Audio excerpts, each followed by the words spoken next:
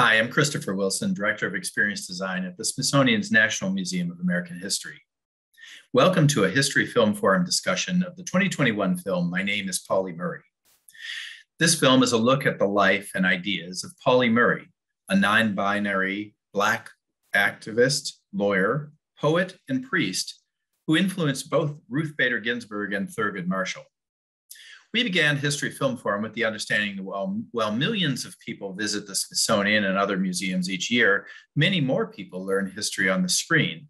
So we felt it important to look at film as public history, as a vehicle for interpreting and presenting history that reaches so many people. This film is a great example of a story that will introduce multitudes of people to a fascinating and important character from our past and a person who is unfamiliar to most of us, but who more of us should know. I'd like now to welcome the film's directors, Julie Cohen and Betsy West, and our moderator for this discussion, Faith Davis Ruffins, curator at the National Museum of American History at the Smithsonian Institution. Welcome, Julie Cohen and Betsy West. Nice to see you. So nice to see you too. Nice to see you, Faith. Tell us a little bit about Pauli Murray and how you found this film, because she's not well known to the average person in the public, even someone who thinks they know a lot about the modern civil rights movement. So could you tell us a little bit about her? Yeah, I mean, Pauli Murray was an activist, a lawyer, someone who had a profound impact on both Thurgood Marshall and Ruth Bader Ginsburg, a poet, a professor, and a non-binary person who, as you say, was not sufficiently recognized in a lifetime. And Julie and I found out more about Pauli Murray from Ruth Bader Ginsburg. That was sort of our entry into Pauli's story. That's right. I mean, you know, we also were unfamiliar with Pauli Murray and Pauli's story.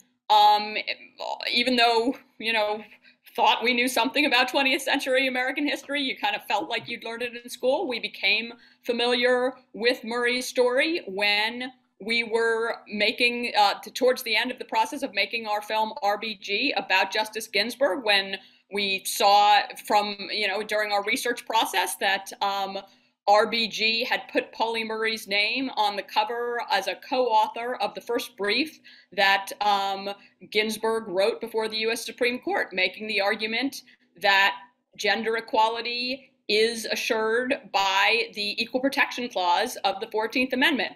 The reason RBG put Pauli Murray's name on the brief is because that idea really came from was something that Pauli Murray had developed a full 6 years earlier, both in a law review article and in a federal court case brief that Pauli had written.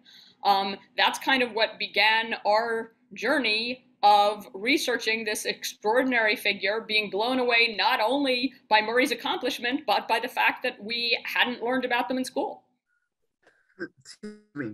Yes, Pauli Murray was an extraordinary person. I happened to meet her when I was a freshman in college.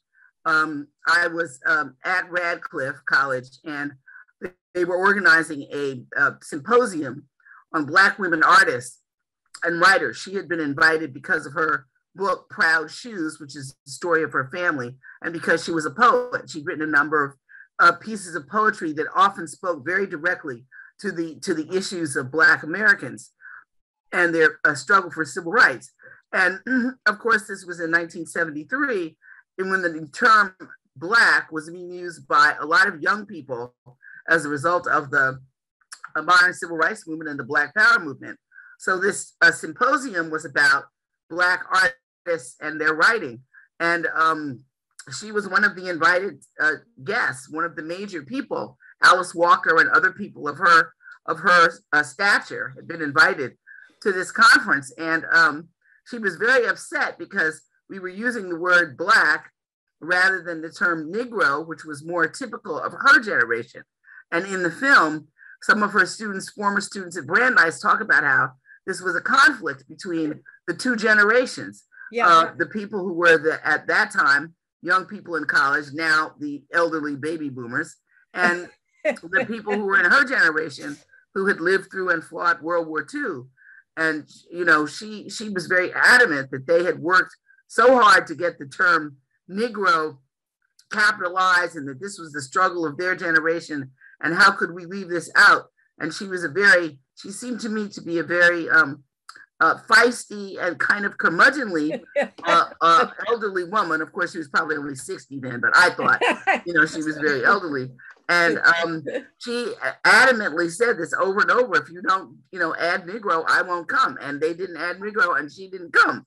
Wow. So this was quite an introduction. That was why I knew the name Pauli Murray, maybe before some other people. And that was just a fascinating experience to have as a young person with someone who had fought so hard for so long, but had been so unrecognized. Yeah.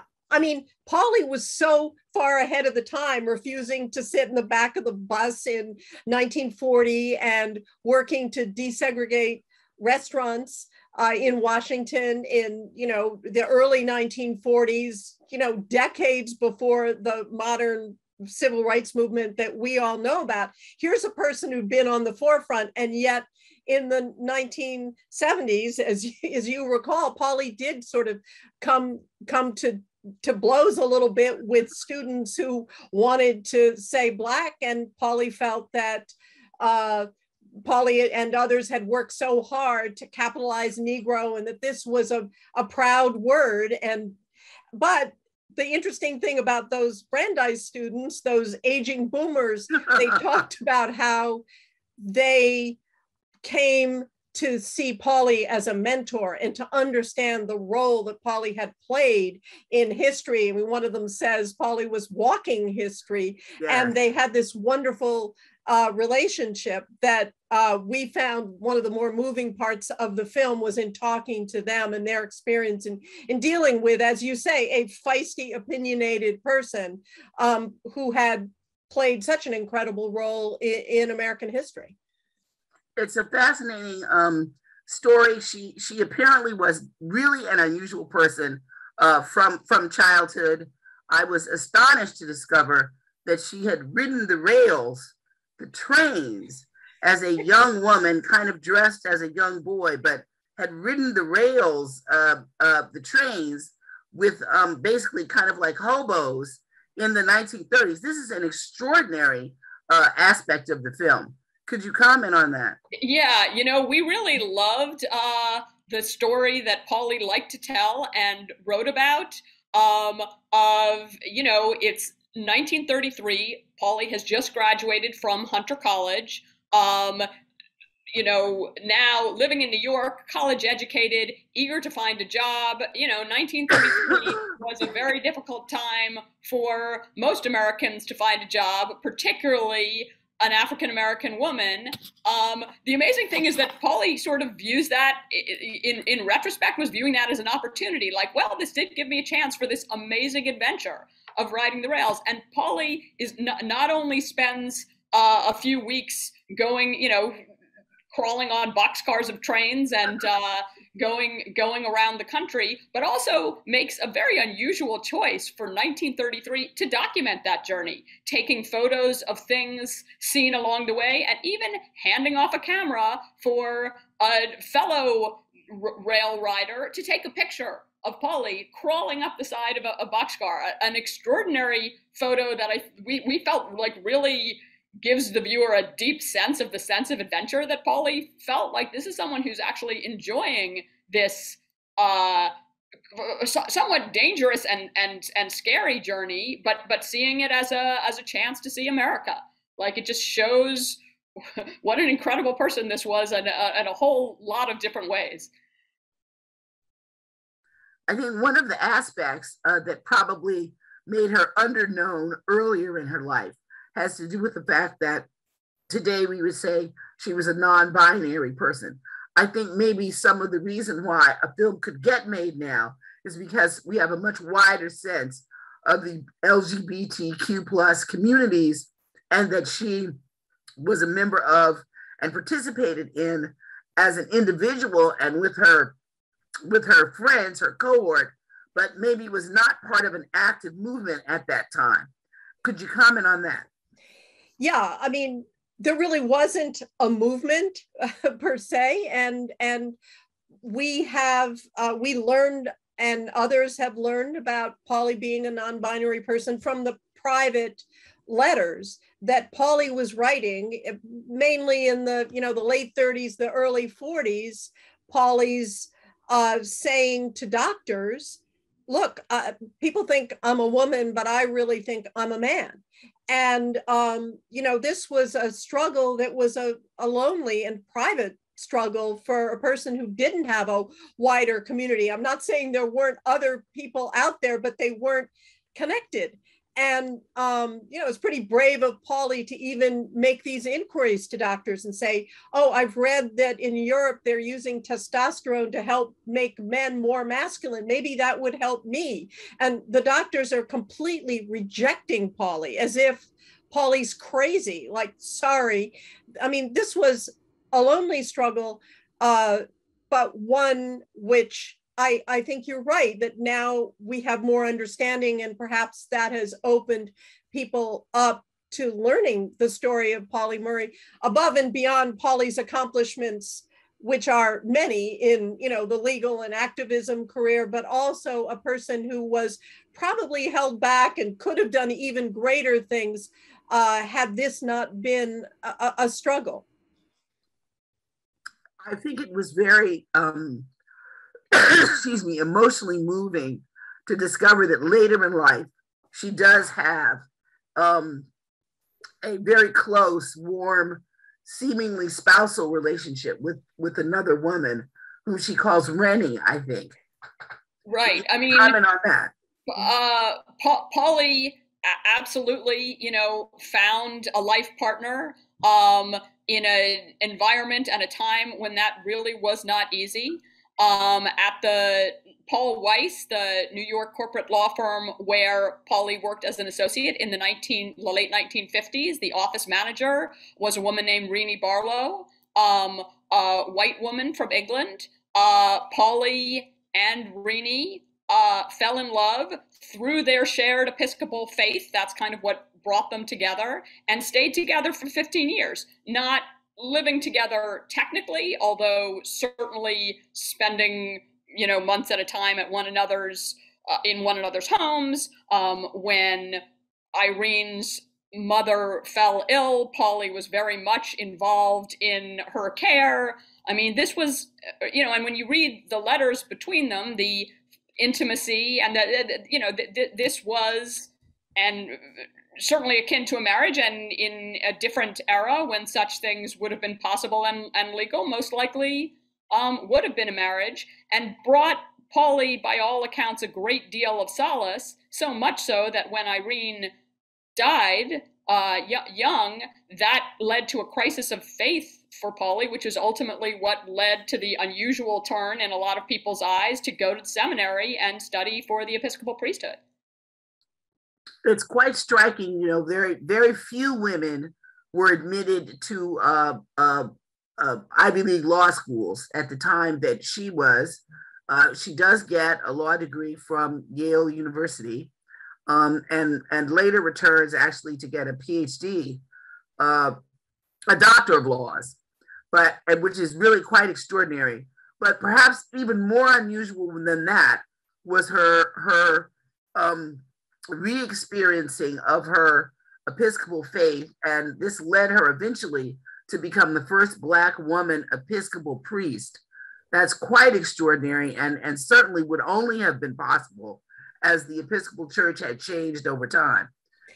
Any thoughts on that, Paul? Yeah, I mean, once again, Pauli entered seminary at a time when Episcopals were not ordaining women, people identified as women as priests. So it was sort of a leap of faith by the time Pauli got out of seminary, and Pauli was involved in the movement to push the Episcopal Church to allow the ordination of women, and became the first female identified African-American ordained as an Episcopal priest. I mean, it's interesting because Pauli had gone toward the law, had moved toward the law, and actually gotten first degree from Howard University because Pauli felt that they needed the law to help fight the battles that were so obvious there, and then got this further degree at Yale, as you said, the doctorate at Yale, in a career where Pauli was making all these incredible sort of legal insights and contributions to both civil rights and women's rights. But in turning to the priesthood, that was a big shift toward a more spiritual existence, and a difference in Pauli thinking that maybe I've made my contributions to the law and now I'm going to move on to a religious era, which did surprise many of Pauli's friends, but seemed to give Pauli a lot of comfort. And, you know, the interview that we did with Pauli's grandniece showed us how Pauli changed in a way. We loved how Karen Rouse talked about, you know, you talked about the feisty personality, you know, Pauli was a talker, and yes. Pauli became more of a listener. And then, of course, gave time for Pauli to write their extraordinary autobiography, to put down on paper this amazing life story.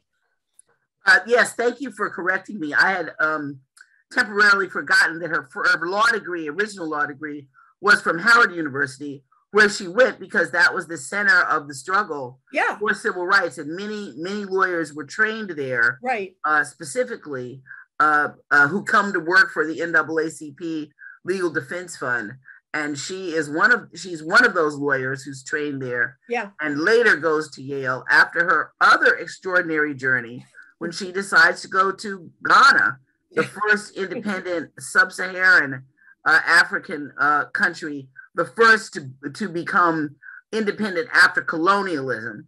So she is there at the sort of dawn of Ghana as an independent country. Very unusual, again, for a woman alone to go teach in Ghana. And she apparently has some interesting experiences there, but discovers, as she says in the film, that she is an American, that Ghana is not her home, that the United States is her home, and that African Americans have fought and died and bled and worked for this country, and therefore this is really their country. And after about 18 months, with a somewhat run-in, perhaps with potentially with the soon to be a little repressive government of Ghana, she returns to the United States, and that's when she goes to Yale. Yep. Absolutely. You know, Pauli's whole life, if you look at it from a distance in a way, is kind of like a struggle to find a place. And a lot of Pauli's unusual career moves can be seen in that light. You know, there Pauli is in New York at a big law firm, making a really nice salary for really the first time. And the crisis of faith caused by, you know, a 1959 horrendous lynching leads Pauli to feel like, I'm kind of done with America. I can't be here anymore. Has the rare opportunity to be one of the part of starting up Ghana's first law school and teaching kind of American constitutional principles in Ghana, going to Africa for the first time, having an amazing experience trying to connect with the African ancestors, and some Ghanaian law students with whom Pauli formed mentoring relationships that were a common thread for Pauli. And then, you know, it turns out that some elements within the leadership of Ghana were not crazy about somebody teaching the principles of democratic freedom to the young students of Ghana. Pauli realizes, oh, actually, my life might be in danger, and certainly my freedom. And that, you know, there happens to be another great opportunity to get this doctorate at Yale Law School. So, and Pauli realizes, like, you know, I went away because I was so disheartened with everything that happened in America, but actually I am an American. America's my home, and that's where I want to go back and continue my fight. So what do you want people to take away from this film? What do you think her legacy is? Well, first of all, to recognize the contributions that Pauli made to legal thinking in this country that, you know, led to advances in civil rights and in gender equality. I think, you know, Pauli has to be firmly placed, and it feels, we'd like people to take away that understanding, and we hope that maybe Pauli Murray will be a name that high school students will learn and college students will learn. And I think, you know, we're not the only ones talking about this, obviously. I mean, there's, you've known about Pauli Murray, many historians, especially, you know, African-American women have been talking about Pauli Murray for a long time, but it does feel like maybe there is a movement now that people will recognize Pauli's importance.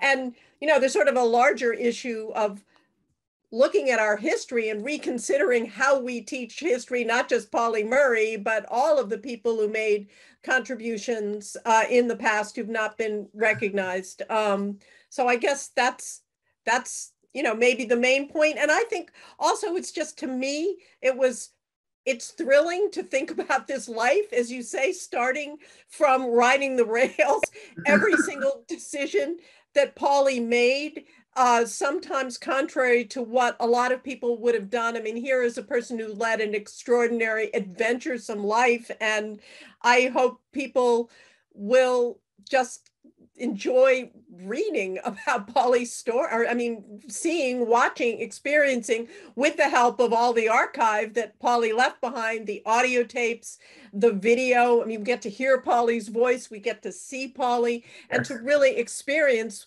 what this person was like, what drove Pauli Murray. Yes, it's important to note that despite her contretemps with the people during the conference, she did leave her papers to the Schlesinger Library, which is currently at Harvard University and is a library devoted to the history of women and gender in the United States. So I think you said there are 150 boxes of archival materials and videotapes. It was extraordinary that you were able to put her actual voice in this film, and you could see her, and you could hear her speaking in her own voice, which is not always true about, you know, when you're working on someone who's no longer alive. Absolutely, and that's 100% because of Pauli's own decision to collect and keep and put in a place where it would be accessible an archive of materials. Many scholars who've come before us, including our consulting producer on this film, Patricia Bell Scott, have accessed and read more words in that archive than we have. But the listening through to all of the audio tapes and then finding some additional videotapes was a really new experience, and really what allowed us to make a documentary about Pauli's life. And that's what Pauli had in mind. You know, a lot of these were either oral histories that were done about Pauli in the 1970s mostly, or some journalist interviews. And the journalist would show up at Pauli's home. Pauli would pull out another tape recorder and hit record and save the tape. Like, you know, not most people don't do that. Historical figures, let alone most ordinary people, are not doing that. But Pauli had the wherewithal to understand that, like, getting it all down and saving it and making sure that it got to Radcliffe. And remember that Harvard is another one of the institutions that had rejected Pauli. Absolutely. UNC had rejected Pauli on account of race, and Harvard Law School had rejected Pauli very clearly on account of gender, just saying, sorry, we see that you're Miss Pauli Murray. That's not, you're out. So perhaps, I mean, actually, Pauli's grandniece speculated that maybe it was meant as a little poke at Harvard to put the collection there. We'll never know for sure, but we kind of like that idea.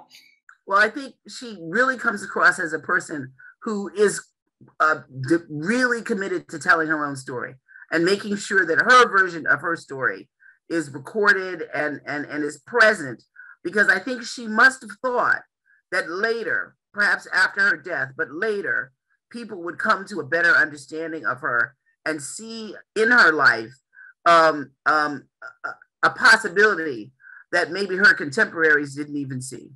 Yeah, I think Pauli did believe that. And it was heartening to us when we were at Schlesinger Library. One of the curators said to us, and as you said, Schlesinger Library is a repository of collections from many, many famous American women. When you're walking through the stacks, I mean, you can see Betty Friedan, and you can see, you know, letters, Lucretia Mott, and all kinds of— Julia Child, yes.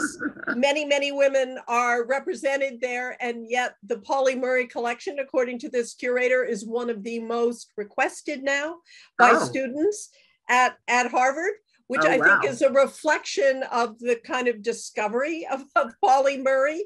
And, you know, that was heartening to us.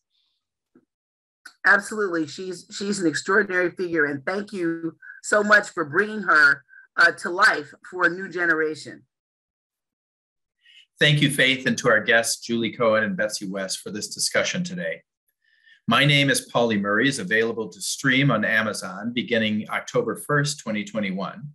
I want to thank Amazon Studios and to our partners at Smithsonian Associates for this program, as well as to Dan Minad and Democracy Films, whose support makes History Film Forum programs possible. Thank you very much for joining us, and we look forward to convening to explore history on the screen with you in other History Film Forum programs.